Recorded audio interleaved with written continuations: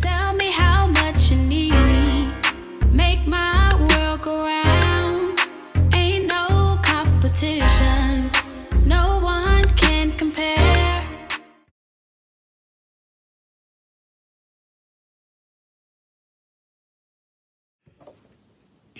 Hi guys, welcome back to my channel. So today I'm back with another video, and today's video is another segment from Who Is ... for Black History Month. So today's person we have is Maya Angelou. If any of y'all do not know who Maya Angelou is, I'm going to give y'all a few seconds to think about that.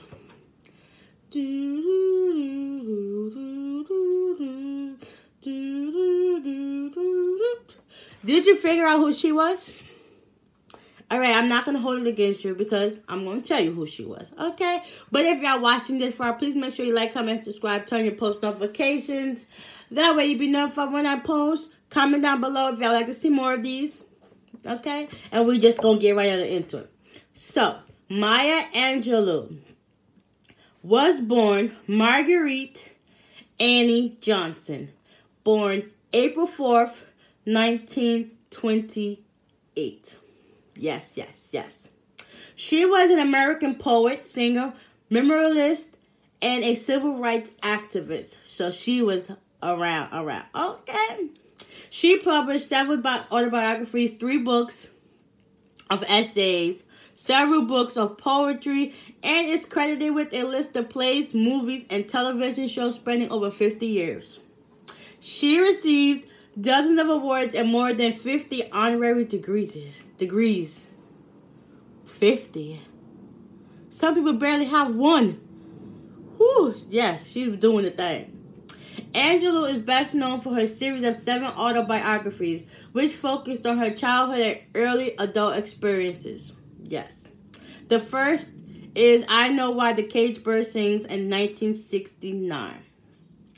Tells of her life up to the age of 17 and brought her international recognition and acclaim. Yes, so she put herself on the map. She became a poet and writer after a series of occupations as a young adult, including fry cook, sex worker, nightclub dancer, and performer. Cast member of the opera Porgy and Bess, coordinator for the South Christian Leadership Conference, and journalist in Egypt and Ghana during the decolonization of Africa. She was an actress, writer, director, and producer of plays, movies, and public television programs. She was around getting it in. Like, she was boss. A boss. Okay? She was on her P's and Q's. Okay, next we have, in 1982, she was named the first Reynolds Professor of American Studies at Wake Forest University in Winston-Salem, North Carolina. North Carolina, stand up! She was active in the civil rights movement and worked with Martin Luther King Jr. and Malcolm X. Wow. Talk about somebody coming from the struggle. She was an all-around Black American, and she was in everything. She dibbled and dabbled in this and that, like, and still doing all of that. She found time to do what she loved most, which was write poetry. Like, but let's continue with these facts and information about this young lady woman who I've known to love and admire to this day. Beginning in the 1990s, she made around 80 appearances a year on the lecture circuit, something she continued to do into her 80s. I am impressed by her. Like, in 1993, Angelou recited her poem On the Post of Mourning at the first inaugural of Bill Clinton. Yes. Making her the first poet to make an inaugural recitation since Robert Frost at the inauguration of John F. Kennedy in 1961. Now, that was a long time ago. With the publication of I Know Why the Caged Bird Sings, Angelou publicly discussed aspects of her personal life. She was respected as a spokesperson for Black people and women. More power to the people. And her works have been considered a defense of Black culture. Yes, yes, yes. Yes, and we're going to get into some of them if they let us get into some of them. Yes. Her works are widely used in schools and universities worldwide. Yes, Still I Rise, Phenomenal Woman, just to name a few. Those are the most popular ones that I know to this day, but there are plenty more others that she has out, and we're going to see. Okay, so although attempts have been made to ban her books from some libraries, Angelou's most celebrated works have been labeled as autobiography fiction, which is awesome. Great for Black History Month. But many critics consider them to be autobiographies. I mean, because it's her life, so it would be considered true, so where's the fiction in it? She made a deliberate attempt to challenge the common structure of the autobiography by critiquing, changing, and expanding the genre. Her books center on themes such as racism, still to this day, identity, family, and travel. Okay, this is going to be into her earlier life. So, Marguerite Annie Johnson was born in St. Louis, Missouri, April 4th, 1928. The second child of Bailey Johnson, a doorman and Navy dietitian, and Vivian Baxter Johnson, a nurse and car dealer. Angelou's older brother, Bailey Jr., nicknamed Marguerite Maya, derived from Mai, or Maya, sister. When Angelou was 3 and her brother was 4, their parents' calamitous marriage ended, and their father sent them to Stamps, Arkansas, alone by train. They're 4 and 3 years old. What the heck? You mean to tell me somebody would have stole them? Like, on a train by themselves. They're young. Alright, let's continue. Your girl is... Wow. To live with their paternal grandmother, Annie Henderson, and an astonishing exception to the harsh economics of African Americans of the time.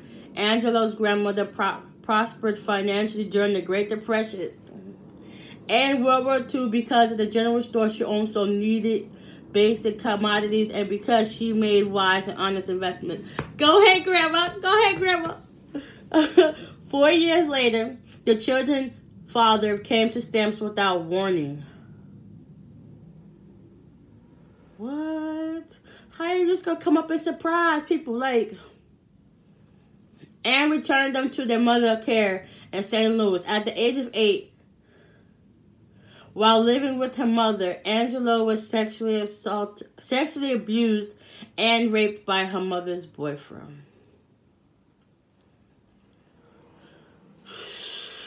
Wow. A man named Freeman. She told her brother, who told the rest of the family. Freeman was found guilty and was jailed for a day for raping a child 1 day. Oh, you best believe we going to war if that was to ever happen to my child. We going to be fighting. You going to be underneath the jail, and I'm probably going to be in the jail. You ain't getting enough scot-free, baby. But anyways, 4 days after his release, he was murdered, probably by her uncles. I believe it. It would have happened that way anyway. Angelou became mute for almost 5 years. So around the age, like, she was about to turn 14, because from 8 years old to, 5 years of being a mute. Wow. Believing, as she stated, I thought my voice killed him. I killed that man because I told him his name. No, you did what was right to protect your health and everybody else. Like, but as a child, kids do feel like they're the cause for stuff and why they happen. No, that was God's will and way saying, I got your back, boo. I got you. And we gonna handle it. And it was handled. Moving along. And then She thought she would never speak again because my voice would kill anyone. According to Marcia Angelepsy and her colleagues who wrote a biography about her, it was during this period of silence where Angelou developed her extraordinary memory for love of books and literature and her ability to listen to observe the world around her. Shortly after Freeman's mother murdered, Angela and her brother were sent back to the grandmother. Angela credits a teacher and friend of hers, Mrs. Bertha Flowers, with helping her speak again. Flowers introduced her to authors like Charles Dickens, William Shakespeare, Edgar Allan Poe, Douglas Johnson, James Weldon Johnson. Yes, I remember all of them authors too. Like, what? Authors who will affect her life and career as a black female artist like Frances Harper, Anne Spencer, and Jessie Fawcett. Now, I have not heard of those, and I'm definitely going to check them out for Black History Month and get my little knowledge on. When Angela was 14, she and her brother moved in with their mother once again. The back and forth, I know they must have been tired of that inconsistency. Who has since moved to Oakland, California.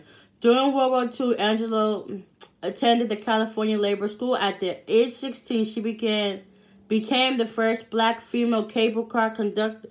Oh, so she was working on the trains at 16, so she got a job. In San Francisco, she wanted the job badly, admiring the uniforms of the operators so much so that her mother referred to her as her dream job. Her mother encouraged her to pursue the position, but warned her that she would need to arrive early and work harder than others. In 2014, Angela received a Lifetime Achievement Award from the Conference of Minority Transportation Officials as part of a session billed Women Who Move the Nation. And that we do. Okay. Maya Angelou was putting it on for us black women. Yes. 3 weeks after completing school at the age of 17, she gave birth to her son Clyde, who later changed his name to Guy Johnson. Okay. All right. In 1951, Angelou married Tosh Angelos, a Greek electrician, former sailor, and an aspiring musician, despite the condemnation of interracial relationships at the time and the disapproval of her mother. Wow, all that stuff was going on back then, and some of that stuff still goes on to this day. It's so crazy how much history is repeating itself in the newer generation. Okay, she took modern dance classes during the time and met dancers and choreographers. Alvin Ailey, yes! Shout out to Alvin Ailey. They have a school here in New York too. And Ruth Beckford. Ailey and Angela formed a dance team called themselves Al and Rita and performed modern dance at fraternal black organizations throughout San Francisco, but never became successful. As long as you're having fun doing what you're doing, that's all you need. Angela, her new husband, and her son moved to New York City. New York, stand up. Like, oh my God. Like, oh. So she could study African dance with the Trinidad dancer Pearl Primus, but they returned to San Francisco a year later. After Angelou's marriage ended in 1954, she danced professionally in clubs around San Francisco, including the nightclub The Purple Onion, where she sang and danced calypso music. Up until that point, she went by the name of Marguerite Johnson, or Rita, but at a strong suggestion of her manager's supporters at the Purple Onion, she changed her professional name to Maya Angelou. Aww. Her nickname and former married surname.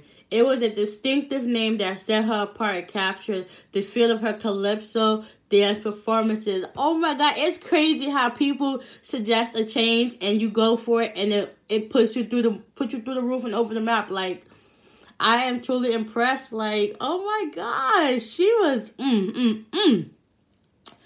Yes, during the 1954 and 1955, Angelou toured Europe with a production of the opera Porgy and Bess. She began her practice of learning the language of every country she visited. Wow. And in a few years, she gained proficiency in several languages. In 1957, riding on the popularity of calypso, Angelou recorded her first album, Miss Calypso, which was reissued as a CD in 1996. I don't know why I didn't see that at that time, but then again, I was only about 10 years old, so maybe that's why.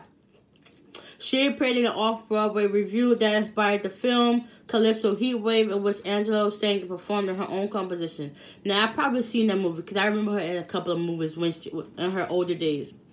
She also met novelist John Oliver Killens in 1959, and at his urging moved to New York to concentrate on her writing career. She joined the Harlem Writers Guild, where she met several major African-American authors, including John Henry Clark, Rosa Guy, Paul Marshall, and Julian Mayfield, and was published for the first time in 1960 after meeting the civil rights leader Martin Luther King. What? Ooh. And hearing him speak, she and Killens organized a legendary cabaret for freedom to benefit the Southern Christian Leadership Conference, and she was named the Northern Coordinator. According to the scholar Lyman Hagen, her contribution to civil rights as a fundraiser and SCLC organizer was successful and immensely effective. Angelou also began her pro-Castro and anti-apartheid activism during this time. So she was a boss making boss moves. Oh my God, I am so proud of her. And I've never met her a day in my life. Like, reading back on how much she's progressed from what happened to her when she was a young kid to now, it's just impressive. It's phenomenal. It's just like, this is what she was meant for. Maya Angelou. Oh my God. And she spoke for Barack Obama in 2008. I was going to say 2018. Like, oh my gosh. She is so, oh my God, so amazing.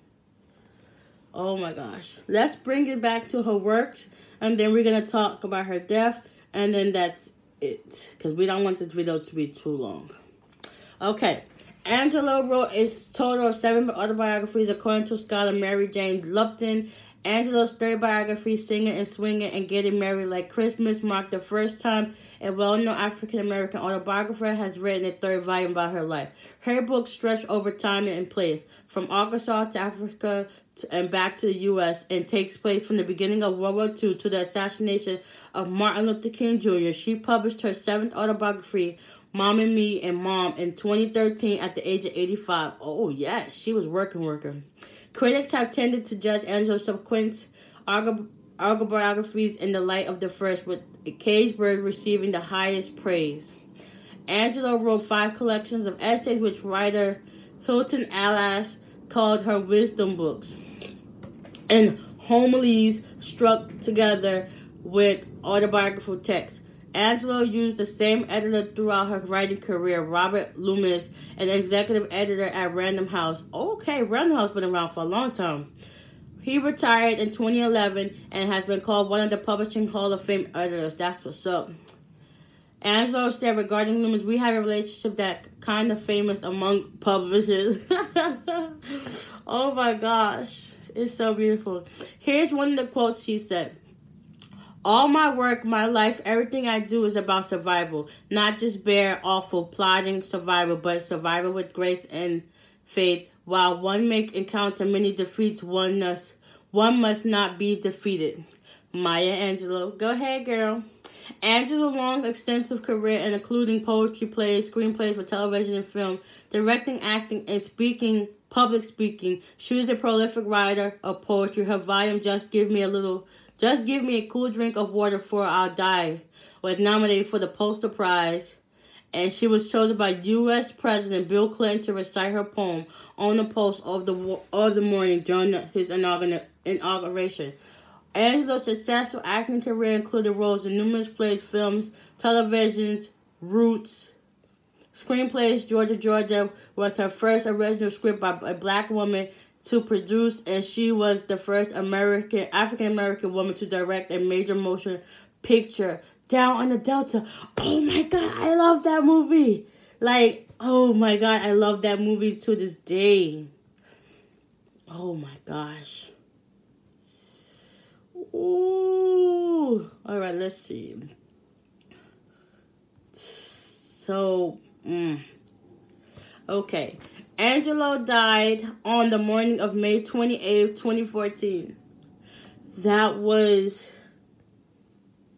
about to be 6 years. May God rest her soul. She was found by her nurse. Although Angelou had reportedly been in poor health and had canceled recent scheduled appearances, she was working on another book. Aww. An autobiography about her experience with national and world leaders. During her memorial service at Wake Forest University, her son, Guy, stated that despite being in constant pain due to her dancing career and respiratory failure, she wrote 4 books during the last 10 years of her life. He said she left this mortal plane with no loss of acuity and no loss in comprehension. So despite through everything she's been through, she was still able to write, which was she loved the most.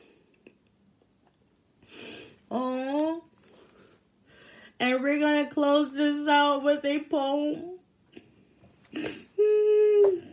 We're gonna do one of her famous poems, "Still I Rise" by Maya Angelou.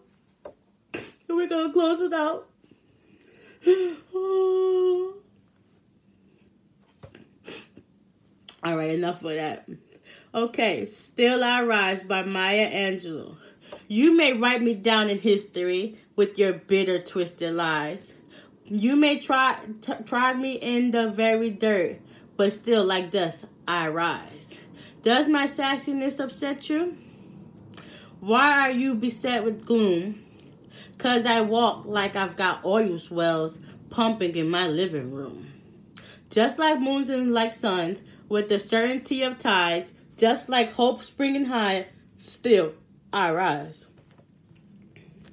Did you want me to see me broken?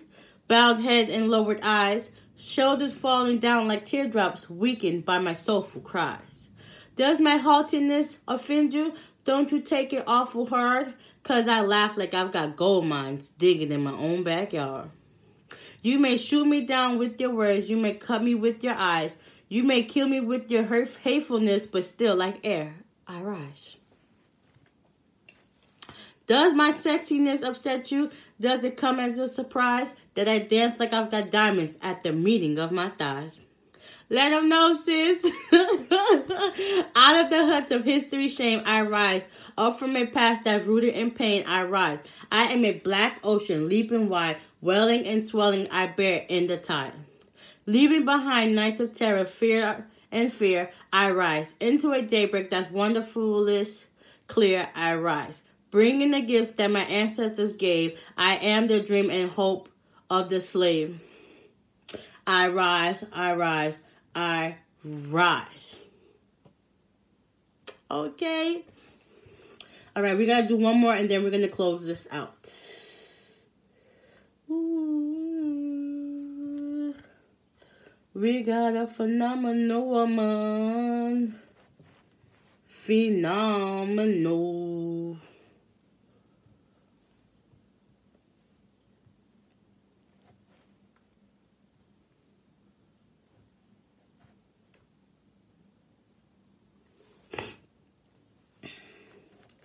All right, this is the last one, and we're going to call it a quits.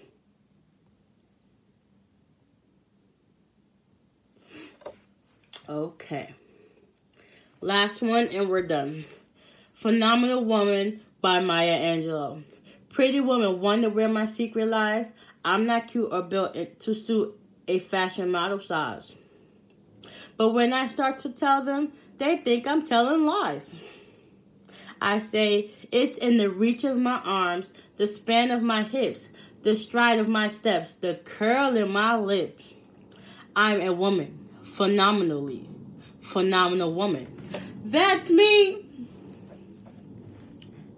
I walk into a room just as cool as you please, and to a man that fellow stand or fall down on their knees.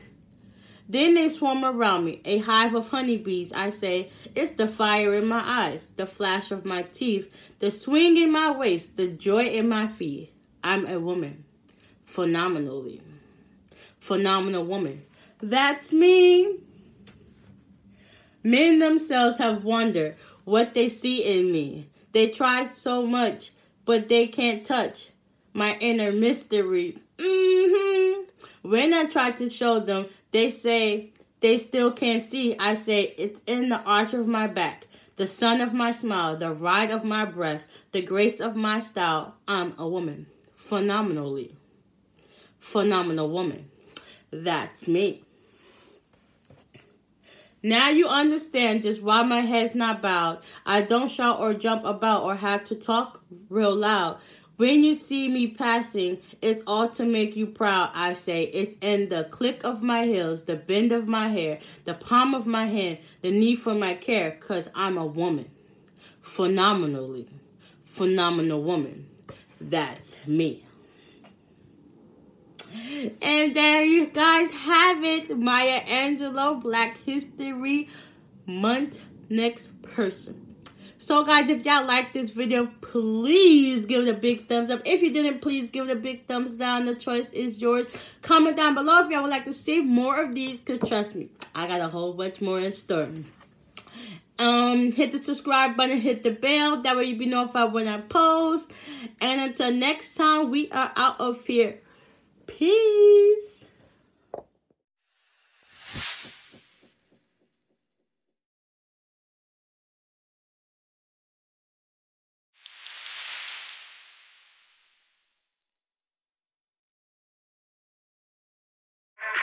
Don't tell me I can have it, 'cause I get it myself. Trying to set limits, I'm not with it.